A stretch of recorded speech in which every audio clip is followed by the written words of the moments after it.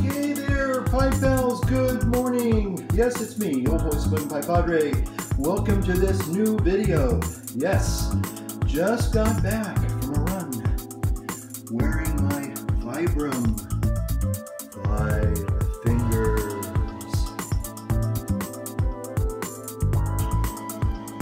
It's me, Pipe Pals, how's it going? Old Hoy Smoking Pipe Padre here with you again. And I just am getting back from one of my 2-mile interval run. Yes, gonna have a little morning treat here. And I've been working on a 36-hour, actually going more on 40-hour fast. And still doing pretty darn good for an old man. So I'm gonna just make, this is kind of like a, how do I say this? I'm just gonna have fun making just kind of a lighthearted video today. Just kind of taking you through the day in a life of Holy Smoking Pipe Padre. So stay tuned and tag along. Let's go get a cup of coffee.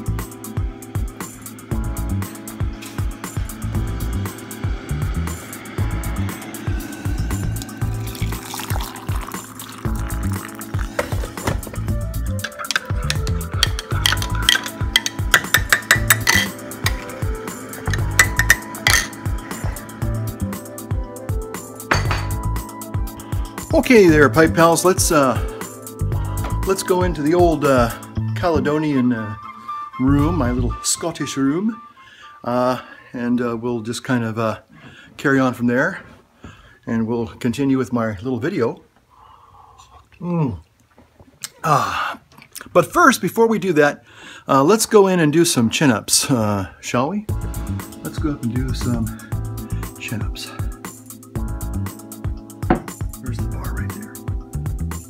Okay, I thought I'd try and do a few pull-ups or chin-ups, part of my routine on Tuesdays. Here we go.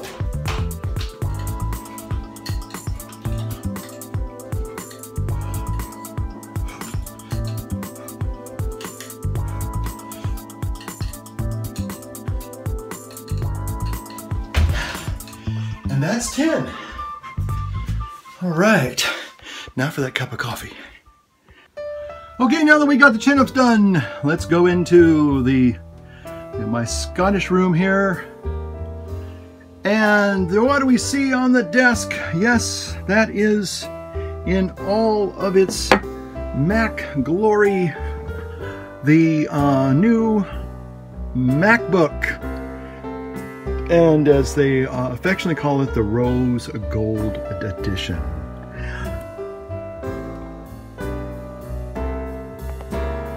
Okay, so I'm back, Pipe Pals, and I just want to talk a little bit about the MacBook, the new MacBook 2016. They call it Rose Gold, but I call it, you know what I call it? Copper. That's all it is. It's just copper. I mean, check me out. That's copper, okay? You can see it, that's copper. Of course, my lighting doesn't probably do it justice, but next to the MacBook Air, the original innovative micro laptop that really started this craze of, you know, super thin and light and weight. Again, Steve Jobs pulled it out of one of those inter-office memo envelopes, which was like absolutely just jaw-dropping when he did that. And again, this was the MacBook Air is a very revolutionary device. And I'm going to talk a little bit about that, as well as my year with the Apple Watch, 1 year later. Actually, it's been a year and a couple of weeks. So that's what I want to talk about in this video, but it has something to do with philosophy. I would say there is a philosophical component, maybe a spiritual theological component, as we compare the new MacBook 16 with the MacBook Air.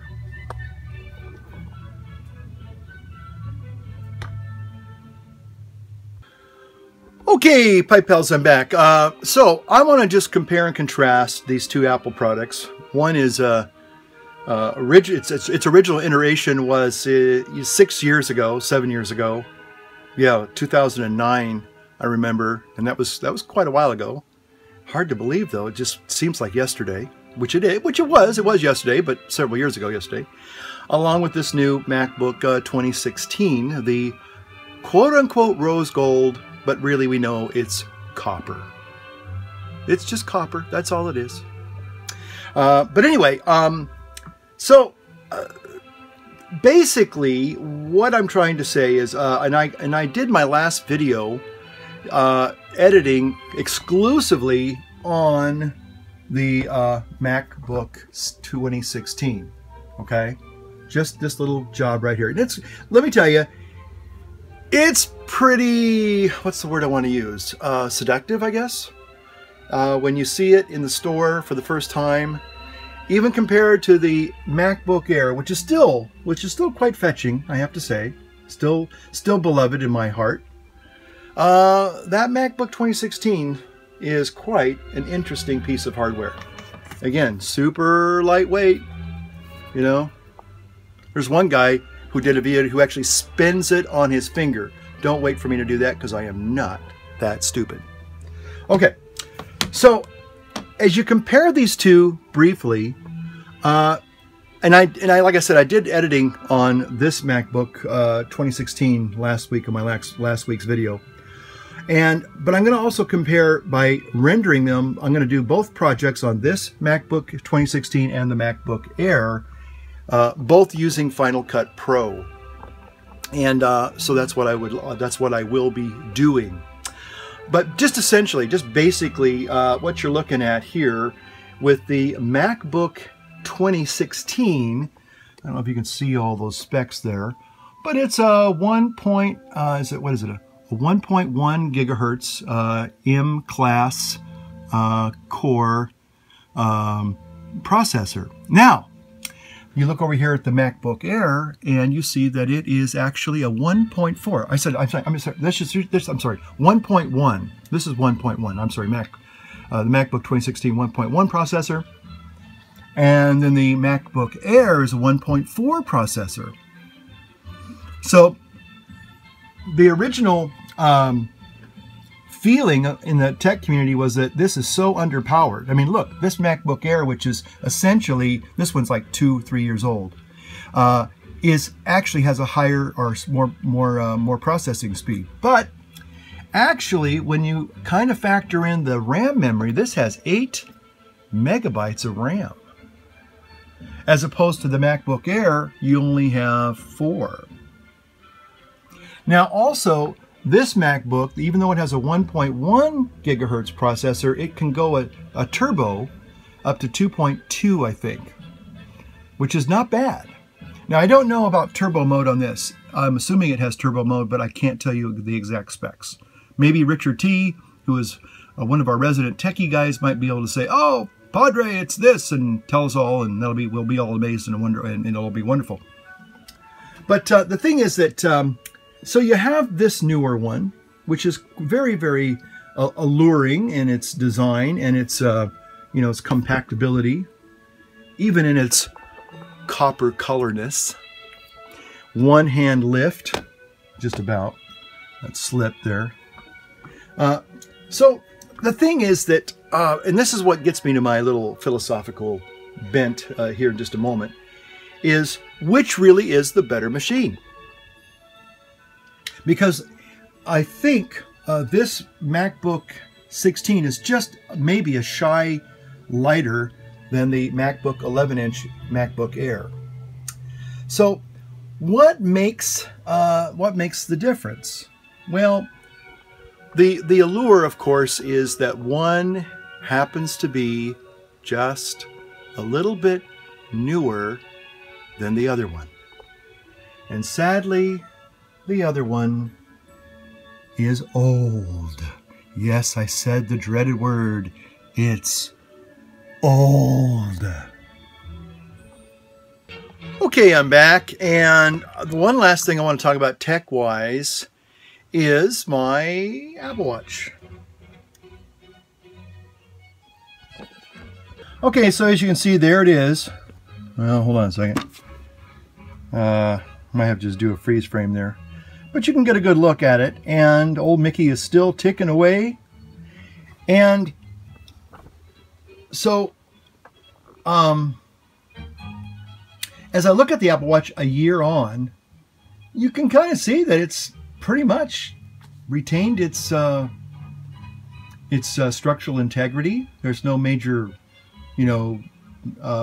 violent gashes or cracks or dents or scratches, either in the case or in the lens, which I'm really impressed with because I have not babied it at all. I mean, I've been, when I say careful, I mean, I've been, prudent about, I'm not going to go skin diving with it, or I'm not going to, take a bath with it or, dunk it underwater as I'm washing dishes, things like that. I've knocked it on doorknobs a couple of times, always kind of holding my breath, that I'm afraid that now I'm going to raise it to my hand, it's going to be a big crack in the sapphire glass. But I got the middle range one for durability, and I have to say it was truly a good investment. The only thing about the Apple Watch that I think is somewhat limiting, and it's no big secret, is that it does need to be tethered to the Apple iPhone. But in the third installment of Watch OS, that's going to get more. It's going to become less and less a necessity to have the iPhone tethered or in close proximity for data transformation. And then the second generation Apple Watch, they are predicting, is pretty much going to be completely independent of the iPhone, which will be amazing. I use it every day. I was never a big watch person until when I was in the military. I had to have a watch, and so I'd try and go out and get all these rugged G-Shock kind of watches and things like that. But basically, I have been I've been wearing it every day. I use it for my exercise, my activity monitor, but essentially I use it for answering phone calls, text messages. It comes in so handy, believe it or not, if I'm out visiting people, bringing Holy Communion or anointing the sick, and all of a sudden I'm at the hospital and I get a little haptic on my wrist, and it says, "Oh, Father, there's somebody else in room 2 so-and-so. They need to see a priest for anointing or confession." And instead of having to drive all the way back to the parish and get the message, I'm already there on ground at the hospital, and I can go from one room to another, and it's just awesome. It's just great. So anyway, the bottom line is that I have to say that the Apple Watch has been a really good investment for me. Again, if you wear watches, if you're into activity monitoring, if you're doing, if you need a constant communication device for phone and text messaging, yeah, you can take your iPhone or your Android and whatever. But believe it or not, I have found this to be a great aid to my daily life. So again, not trying to sell you the Apple Watch, but I am trying to give you an honest review of how I have lived with this product for over a year, and probably a year and 2 weeks. Well, hello there, Pipe Pals. How are you all doing? Holy Smoking Pipe Andre here with you yet again. And I know some of you were probably wondering, why are you banging on about Apple products? MacBooks and MacBook Airs and Apple Watches. I know I'm going to get some hate for that, but that's okay, because I love you anyway. Okay. But this is a pipe video. And I am smoking this boot shook can. I believe it is. Yep, it's a BC. And I just love this pipe. It's so European. Hey, I love it. Look at that. Gorgeous thing. Gorgeous thing. And in it, I'm going to do a little tamp here. You do a tamp and a light.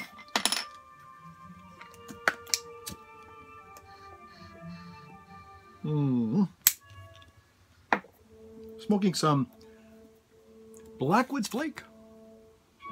So, Theo Backins, if you're out there, this one's for you, buddy. There you go. All right. And speaking of shout-outs, because I have some followers, and I just think it's from time to time, it's important just to acknowledge people that watch your channel. I have a few people that watch. I really do. No, it's not me watching all the time.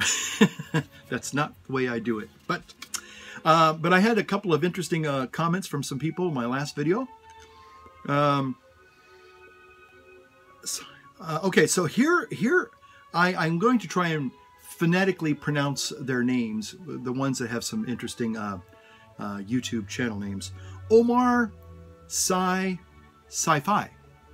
Okay, that's SH-SY 5Y. I think that's Sci-Fi. So Omar Sci, SH, comma, or dash Sci-Fi. So thank you for watching. Grant Grindle, thank you for watching.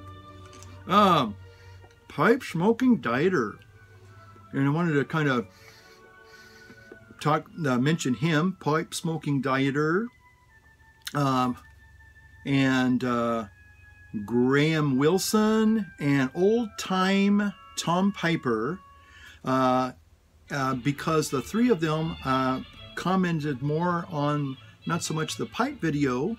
They were talking about how my topic on fasting and intermittent fasting was very inspirational, or they got something out of that portion of the video.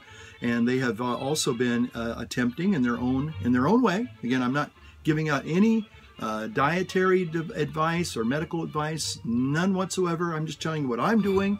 But they were sharing with me some of their successes in their recent weight loss. So, you know, hoist a pipe in their honor and salute them, shall we? So for their valiant efforts and achievements. And of course, my dear friend Perola, my LCHF buddy there in Sweden, along with Dr. Andreas Ienfeld. Let's see. I want to also say hi to Bob and Donna Reynolds. Thanks for watching and your nice comment. Of course, good old tech guy, Richard T. Yep, T for trouble, that's for sure. Also Tron77, I guess you were also have commented many on my videos. Thank you. And I don't know if you ever got that issue with your congressperson settled. Let's see. This one here, Zyclotroid,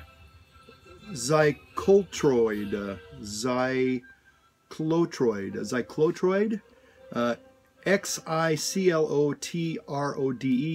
So I'm going to say Zyclotroid. I hope I pronounced that right. Thank you for watching. Tony English, and thanks, and I'm just saying hi to you too. Hope you're having a great day. Let's see, Graham Wilson, I think we just talked about him. Oh, Irish Alicat. He had a little bit of a caveat for the old Padre. All that smoke's going to ruin your computers. And you're right, they will. But you know what? I don't really smoke as much as maybe some people think I do. Not to say that it makes it any better. Of course, I will say, interestingly enough, with this little guy here, there are no... Can you imagine this is a full computer? There are no fans. There are no fans in the MacBook 16. The copper edition. Yeah, copper. It's not rose gold. Rose gold? You gotta be kidding me, it's copper. Okay, so, you know what? I need some coffee. I am just I'm too mellow right now. I'm just too sedated. I'm too lethargic. I'm too underpowered. Okay, so there we have it. Oh, I think I had a couple more people. Let's see. Oh, and last but by no means least, our dear Dr. Gary. Okay, so little shout outs for you all. All right, let's continue, shall we, with this video.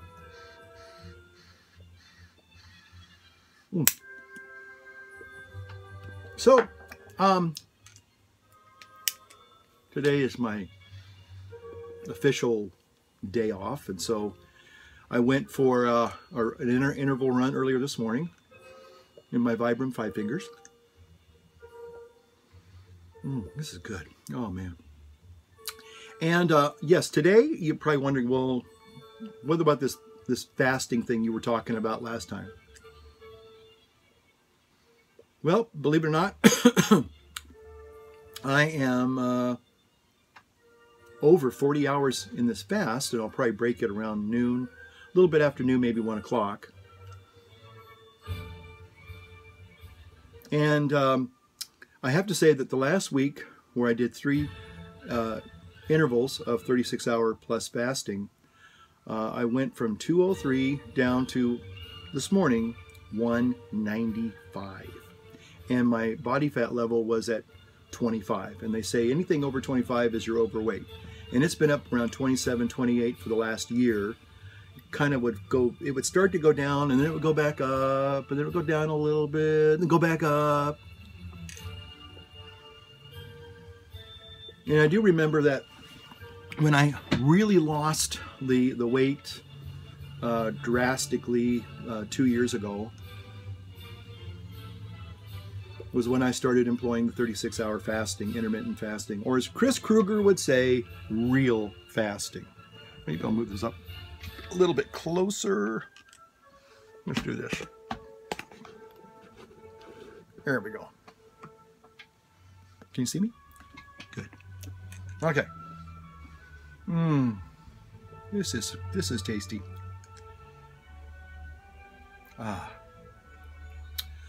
So so 36-hour fasting, and again, once you kind of get into that routine, it just becomes a way of life. And when I lost, when I got down to like 175 2 years ago, from 270, I was trying to get down to 170 so I could say I've actually lost 100 pounds. And I think that's still my goal. But I did it for about 2 months, and then I started CrossFit. And I decided that I can't do CrossFit and 36-hour fasting. I still did intermittent fasting, still did that. My diet was a little bit more strict when I did CrossFit. So in between the 36-hour fasting, basically the whole weight loss thing started with the doctor really encouraging me to take a good, long, hard look at my health, and realizing that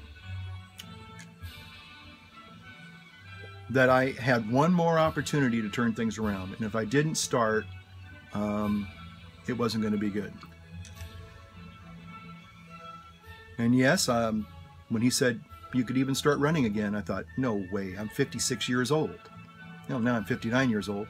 And guess what? I just came back from a 2-mile interval run, as I just started off the video with you. I feel great. And no, I don't feel like I'm starving. In fact, I've been looking into a lot of research about the differences between intermittent or interval fasting as opposed to starvation. And there really are showing a lot of clinical scientific background that they're totally two different things. Even calorie restriction and fasting are totally different things. Ask yourself, have you ever gone on a quote-unquote low-calorie diet? There was a thing called the military diet. I guess it's still out there. And you can, if you do it for like a week, maybe 5 days, I forgot, you can lose 10 pounds. And I tried that, I think back in November before Christmas. I thought, well, maybe if I could lose 10 pounds, yeah, that'd be great.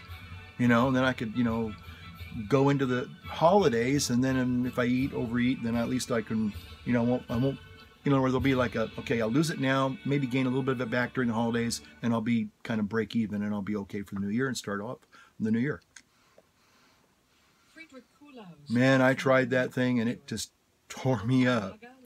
You'd have like a piece of toast with a little bit of peanut butter on it, and half an apple or something.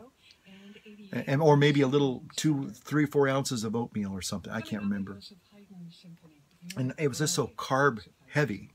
And within an hour and a half, I was ravenous. I was like, argh! I mean, I felt, this is a good thing for me to recall. When I was doing that diet, I would go and say Mass, still do my walking, Then I'd come back and have my little bowl of oatmeal, my little half a banana. I forgot what it was. Half a piece of fruit, a little bit of oatmeal, maybe half a piece of toast. Anyway, just something really ridiculous like that. And within an hour and a half, hour 45 minutes, I would be more hungry than I am right now with a 40-hour fast. I mean, I've had 40 hours right now, and that's it. Just coffee, water, and now just this now. Just after 40 hours of it, I decided to light up a pipe. And then I got a message from old Tom Pipe Smoker. He said that he gave me his diet, which was water, coffee, and lots of pipe tobacco, I guess it was. It's kind of interesting. And I've done that before. It works. You know, the tobacco will take the edge off of your hunger for a while, too, so it's not a bad thing. But anyway, I did that military diet thing, quote unquote military diet, and I did it for just about 2 days, and it drove me nuts. It drove me nuts, and I didn't really lose anything. I think I lost maybe 3 pounds, quote unquote. But anyway, so, but fasting, I guess, to be honest with you, the bottom line is it's natural. It's a natural thing. It's not a gimmick. Now, it is a way of, I think, the way Mark Sisson explains it, the way Butter Bob Briggs explains it, the way Dr. Jason Fung explains it. It's working with your body's natural, if you will, circadian rhythms of diet and digestion, you know. I'll be honest with you, now I'm an older person, and we're going to talk about that in just a moment. Because believe it or not, the opening part of this video about the new MacBook new MacBook Prayer. I like that, MacBook Prayer. The MacBook, it's actually not even a MacBook Pro, just a MacBook. And the MacBook Air. And one being older than the other has something to do with this video. But anyway, so the thing is that it works with your body's natural rhythms of eating, digesting, and resting. And there's a lot of wisdom in that. I mean, I used to eat big at every single meal. I mean, I would eat just large portions all the time. And in America, you go to a restaurant, especially after you've been fasting for a while and you've been reducing. Again, the secret for me was listening to, it'll come to me in a minute. Oh gosh, John, I say John Gallagher. Anyway, the guy who lost 400 pounds. But his big secret for me was don't eat calorically, eat nutritionally. Okay? If you eat nutritionally, that's the secret. Now, what do I mean by that? Let me give you an example. If I open up a bag of potato chips or a bag of Cheetos or a bag of Doritos and I wash it down with a Mountain Dew, I'm going to eat the whole thing and I'm still going to be hungry. Why? Is it because of those evil carbohydrates and sugar? Part of it is true. That's true. But much more fundamental. Why am I going to be hungry and ravenous an hour later after that? Even though I've eaten a huge bag of Doritos and washed it down with a 32-ouncer Mountain Dew. What was the one I liked? Baja Fresh or Baja whatever. I love that one. That tasted good. Why am I going to be hungry? Because my body is going, oh, you gave me some food, but you didn't give me nutrition. Big difference. So if I eat, say 8 ounces of protein, chicken, beef, whatever, and I have a big leafy green salad with all sorts of great cruciferous vegetables, and yes, I have a little bit of butter or some good healthy fats, a little olive oil in my salad. So if I have protein, good green cruciferous vegetable carbs, and some good healthy fats. I'm getting all the macronutrients that I need, and when I eat that one good meal, and it could be, I mean, that'll be a satisfying meal, and at the end of it, I will be satiated, or I'll feel full, I'll feel satisfied. There won't be any hunger pangs, and it will last for hours on end. That's the way you can tell if you're eating right. If the meal that you eat, if you can get 6 to 8 hours, this is the key. Ask yourself, the last meal I ate, how long ago was it? How long can I go on my diet? Because if you have a good, solid, healthy diet, you can go at least, I'd say, between 5 and 8 hours before the next meal. But if you're eating processed food and lots of refined carbohydrates and sugar, you can probably go maybe an hour and a half, maybe 2 hours, and then you're going to be hungry again because your blood sugar will spike, yeah, and then it falls. And that's when you get hungry again. And you set up that vicious cycle of eat, starve, eat, starve, eat, starve. Where if you're doing intermittent fasting, you're fasting, then you eat, then you fast again. That's the cycle. That's how that works. Okay, enough of my little dietary stuff there. I hope you got something out of that. That seems to be working for me. And I'm down 195 today. And as the old body fat indicator said, I'm 25, not 27. So I'm like, yes. Officially, I can say I'm no longer overweight. Okay, let me get some fat-free coffee. Although I have another little coffee tip for you all. Coconut cream. Now that probably has some latent carbohydrates in there. Oh, by the way, I got rid of all dairy, and I got rid of my. I love mayonnaise. I love mayonnaise. Homemade mayonnaise is the best, but when I can't make it all the time, I'll still get a good dollop or two. But I've kind of said, okay, I'm even going to put that aside. So all it is now is just basic fundamental macronutrients and the intermittent fasting. So it looks like it is now finally working again. And I'm happy about that. Okay, so this old and new theme I want to talk about. This is what I want to end the old video with today. One of the things that I'm seeing more and more and more and more, and it's very, very distressing, discouraging, it's sad, it's upsetting even, is old versus new, or new versus old. I see it a lot happening in the other channels that I watch. I like watching the cantankerous vegans. They're just tearing each other up.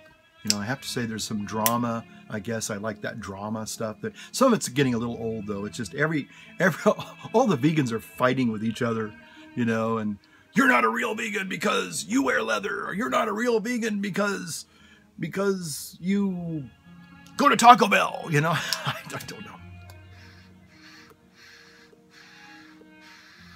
Anyway, so the vegans are fighting amongst themselves, and then there's a few sane voices out there that are kind of on the side, kind of also laughing and kind of snickering and say, please, people, grow up. You know, try to be adult about this whole thing.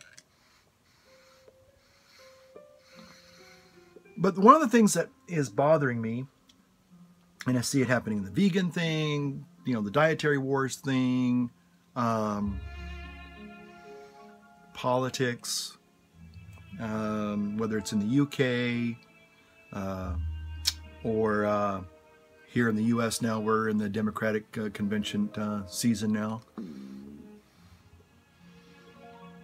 And so we're getting close to the home stretch. The next couple months will be, you know, basically canvassing for the nominees of both parties, and there'll be, you know, name calling on each side and wonderfully delicious you know, campaign ads trouncing the other person and telling us what a real evil person, or, you know, how you know, just you know, the mudslinging is going to start. You know, the happy season starts after this. And believe it or not, there's a lot at stake. And if you take it super serious, as I probably should, and I probably do, but if I took it way too serious, I'd probably go to the bridge and jump or drink some Kool-Aid. But the one thing I'm seeing over and over and over again, and this is the one that's distressing for me, and should be for a lot of you, because a lot of you are not, some of you are younger pipe pals, you know, and there's some younger ones out there, and that's where it's all one big happy clubhouse, I hope. Despite our differences. But the thing that I'm seeing more and more is this whole thing that old people, like yours truly, and maybe you, and maybe you, you don't have a value. You don't have really a voice anymore. It's like you've lived your life, you're getting ready to die. Now it's only for young people. Only young people matter. Only young people count. So if you're an old person, you basically need to keep your opinions to yourself because you're old, and that disqualifies you from having a valid opinion. And you really need to step aside and let the younger generation do their thing. Now, I want to challenge that thought, because when I was growing up, yeah, you know, you had older people. And I think I said in one of my earlier videos that I always found older people to be a wealth of wisdom and information. Now, not all old people are, you know, great sages and can kind of, you know, teach you a little bit about the reality of life. Maybe not, you know, tell you how to invest your 401k wisely, but I mean, they had experiences. You could learn from their experiences. They could see things that maybe a younger person may not even be aware of. I have a dear friend who just passed away about a year ago, and I really, really admired him. I looked up to him, and a few years ago I was kind of going through some difficulties, and he wasn't necessarily a quote-unquote religious, spiritual person, but he was a person who I highly respected. And I said, you know what? I'm going to ask him a couple of really hard questions about where I was at in my life and just see what he says. Because I thought, hey, wisdom and multitude of counselors. And there was a couple of people that I was trying to determine some things. And I talked to this dear friend of mine. And you know what? I'm so grateful that he took time to sit in his little office. He had a little home office. He's kind of a manly man kind of a guy. I just loved him. But he sat and I told him what I was going through and what he thought and if he had any recommendations. And he had some really concrete, real life, you know, good. He had some good questions to ask me, questions I hadn't quite asked myself, and that was great. I didn't see those questions, but once he went, well, what about this or what about that? Have you considered this? And let me ask you, what are some of your assets that you have and things like that. And I walked away from that whole little sharing, and I said, man, he kind of opened some reality for me. He helped me to see some things I had not even imagined were even out there. And as a result, my life was better for that.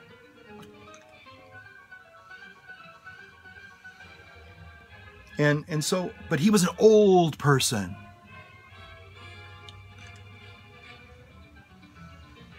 And just because a person may be biologically older than, say, a 20-year-old or a 30-year-old, I guess 30-year-olds are kind of old now too.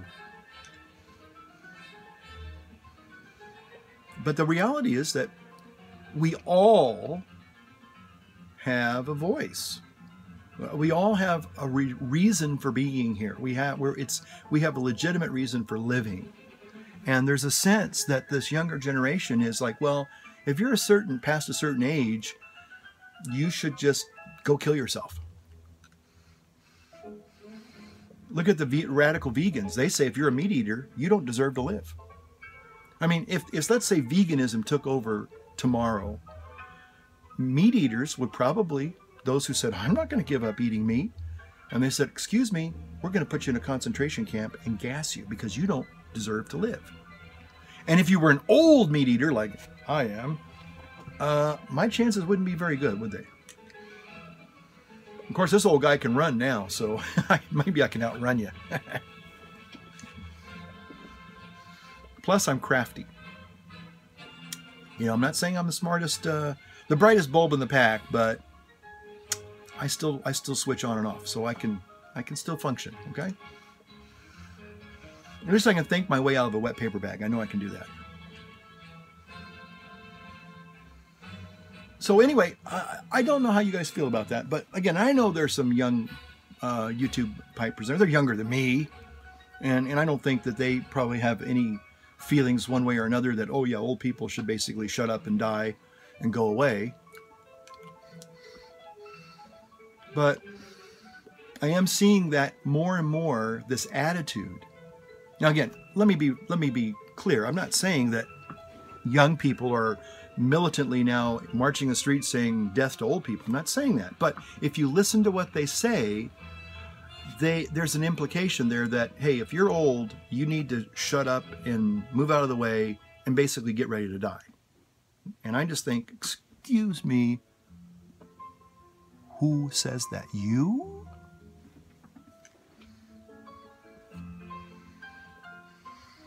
Which leads me to my final point, and that is, you just need to chill out, millennials. You precious little snowflakes. Light up a pipe. Light up your world. Life is good. Stop whining and complaining. That's all I wanted to share. Anyway, hope you got something out of this video. Thanks for watching. We'll see you next time.